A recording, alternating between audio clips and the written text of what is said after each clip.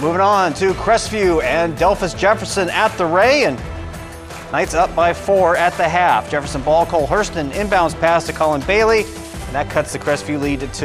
Then Caden Carter to Levi Rody. Rody driving inside, gets the hoop and the harm. 3-point play brings the Wildcats to within 1. Then Ronte Jackson, then a Lichtel three-pointer is up and good. Jeff Katz with the basketball back. Bailey driving inside, ties this one up at 34. However, late third quarter, Crestview starts to pull away. Mitch Temple with the steal. Getting down, left hand, up and in. Knights up by 8 at this point. Jackson to Lichtel in the corner. 3-point shot, good. 11-point lead for Crestview, and that is how much they would win it by. Crestview with the 58-47 win over Delphos Jefferson.